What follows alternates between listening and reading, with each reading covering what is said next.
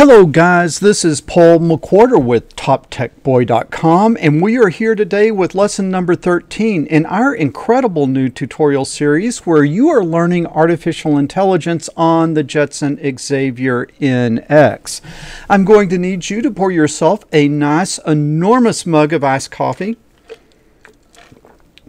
That would be strong black coffee poured over ice, no sugar, no sweeteners, none needed. And I am going to need you to get out your Jetson Xavier NX gear and get ready to learn some cool new stuff. As you're getting your gear out, as always, I want to give a shout out to you guys who are helping me out over at Patreon. It is your help and your encouragement that keeps this great content coming. You guys that are not helping out yet, think about looking in the description down below. There is a link over to my Patreon account. You can hop on over there and hook a brother up. But enough of this shameless self-promotion. Let's jump in and let's talk about what we are going to do today. What we're going to do is we are going to be installing the facial recognition libraries on your Jetson Xavier NX. Now, up until this point, we've been doing artificial intelligence on tracking on a really simple object like a blue pen or a red pen. We've been recognizing objects and tracking objects based on color. And that's kind of nice because it's pretty easy to do things that way, and you get your servos working, you get your algorithms working, you get everything working based on a fairly simple object to track. But it's a lot more interesting if you could find faces and not just find the faces, but identify the face. That's just, we're not going to just put a box around someone's face, but we're going to know the person that is in the box. And so that's the direction that we're going to be going for the next few lessons. And so today what we need to do is get those libraries installed. And it's not really very hard, but it is a little bit tedious. And so we're just going to have a lesson today on getting all of that business installed. And so I will need to get out of your way. I will need to call up a fresh new terminal window, have a little sip of coffee, and let's jump in and get this going. So the first thing that we are going to need to do is a sudo apt-get update. We need to make sure that we are starting with updated packages. So sudo apt-get update. And that is looking pretty good. How long this takes is going to depend on how long it's been since you have updated your system. And so mine has been updated fairly soon, fairly recently, and so it didn't seem to take very long, but that is because it doesn't seem to be connected to the internet. So let me come back over here, and I don't want to fight with Wi-Fi, so I'm going to plug an Ethernet cable in, and let's try this again. Sudo apt-get update. I don't know if you guys have this problem, but I've just found sometimes the Wi-Fi is not as good of a connection, and for the sake of a smooth video, I will just plug in that old Ethernet cable and have a very good connection. Okay, it looks like that went well this time. So I believe we have everything up and running as far as internet connection. Now we are going to need to install some helper packages. So I'm going to do a sudo apt-get install. And I believe I can make this window a little bit deeper for you so you can see things a little better. All right. Being mindful that you're able to see everything. So we're going to do a sudo apt-get install, and then what we are going to need to do is we are going to need to install cmake, okay, and then libopenblas.dev. Okay, so cmake is just something that allows you to, helps you compile C programs. libopenblas-dev. Okay, now we are going to do lib LAPACK. So lib LAPACK -dev, and then finally lib JPEG -dev. Hey, I need to make sure to give a shout out to Adam Geitgey, Geitgey, from Machine Learning is Fun blog. It's got a newsletter and stuff. Great guy. A lot of this stuff that I'm doing is sort of like stuff that I've learned from his site. So I always want to be mindful to give a shout out to the guys that I am learning from. So let's see. apt-get install cmake lib open blas-dev lib la pack-dev and lib jpeg-dev. And let's see, let's hope that works. Okay, it looks like it is happy so far. Do we want to install? We'll say yes. I don't think these take very long to install, so we will just sit and chat. We will sit and chat for a few minutes while this stuff is getting installed. Now there are a couple of them here that are going to take a little bit of time, and I will probably pause the videos for those, but this one I think will go fast enough that I won't need to pause it. Boom, there we are. And I just want to glance at this. It looks like everything went okay. I'm not seeing any big error messages, so it looks like that we are doing pretty good here.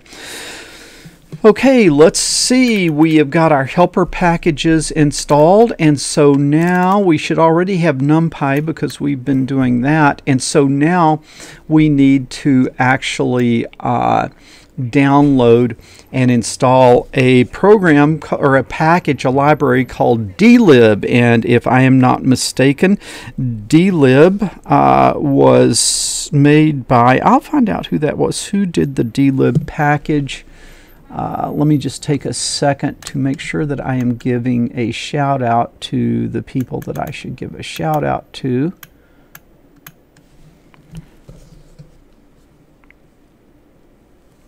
Dlib, I believe, is Davis King. Okay, so we give a shout out to Davis King for his work on the Dlib package. Okay, so now we're going to be downloading something. So I always like to go to the download folder. So I'm going to say CD and then downloads.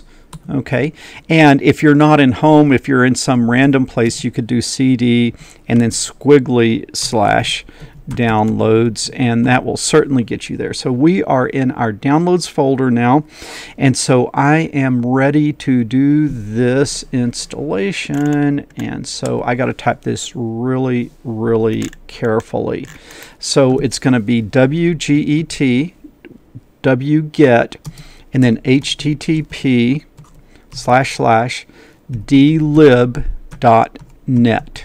So we're going to dlib.net, we're going to files, we are going to dlib-19.17.tar.bz2. So this is going to run out and it is going to grab a tar, a compressed file, and then we'll uncompress it and work with it. So dlib.net/files/dlib-19.17.tar.bz2, and it's connecting. Okay, it looks like it found it, so that's good news, right? That is happy that we got that typed in there, right? If you get an error here, either you don't have an internet connection, or you're behind a firewall, or you typed it in wrong. Okay, so now we're going to need to tar that.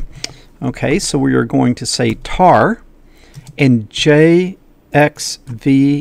Someday I will explain what all that means, but for today, tar JXVF and then dlib-19.17.tar.bz2. So this should be that big tarball that we just downloaded. So okay, look at that, it is unpacking it. So that indeed is very good. It's happy that it found it.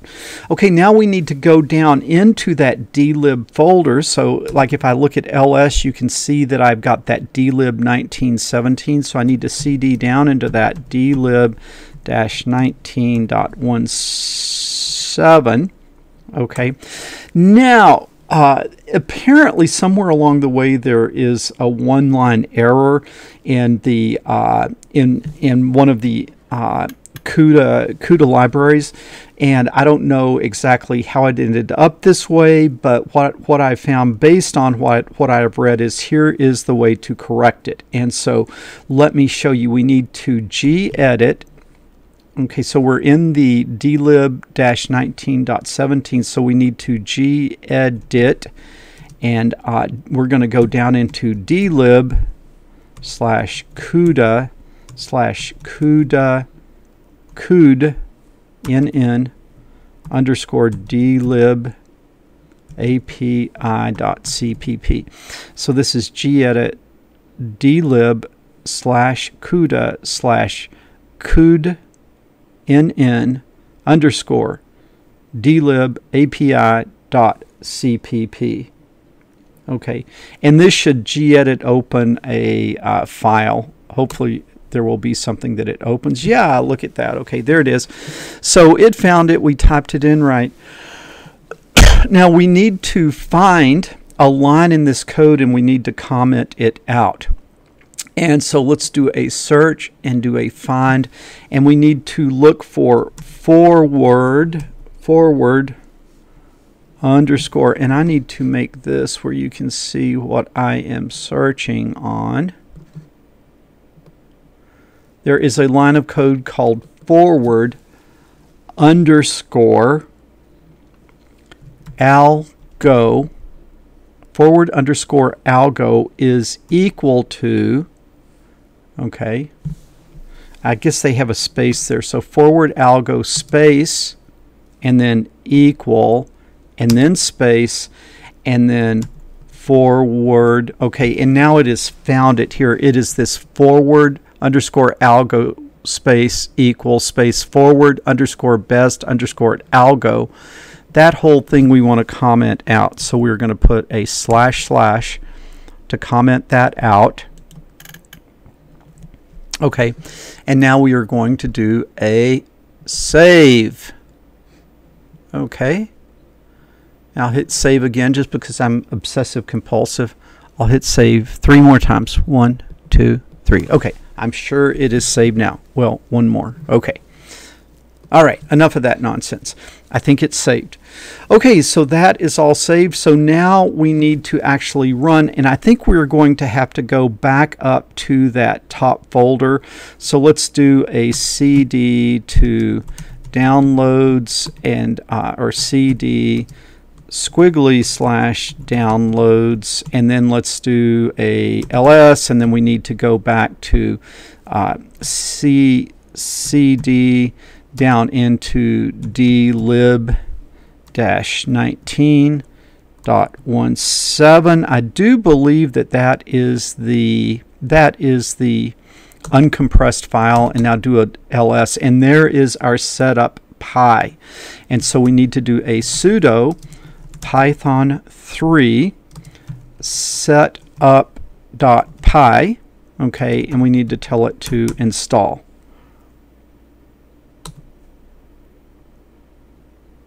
Okay, it looks like that's happy. I am going to pause the video here, and I will come back when this is all done. You guys enjoy your coffee, and this could take 30 minutes to 60 minutes. And so, you know, as long as things keep moving, don't interrupt it, just let it go. I'll try to not do other things when a big, massive something like this is going on. I'm just going to leave the Jetson Xavier alone, and we will come back in a minute when it is all done. And we are back, and it looks like over here that we successfully got our Python 3 setup run and the necessary installations done. So now at this point what we need to do is we actually need to install the face recognition library, and we will do that with sudo pip3 install and then face underscore recognition. And I really don't remember. This might take a few minutes as well, but let's see. Let's just make sure that it looks good and gets going. Okay. All right, we get that.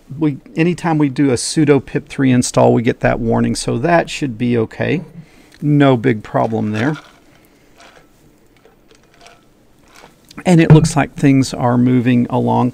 Hey, I got to give you guys a heads up. When we do things like this, and I probably should have said this to begin with, the biggest problem that I see when I look at comments on like my old Jetson Nano lessons or some of the earlier lessons on other platforms is I say I am working on a certain version of the software, and that's the version I'm working on at the time of installation.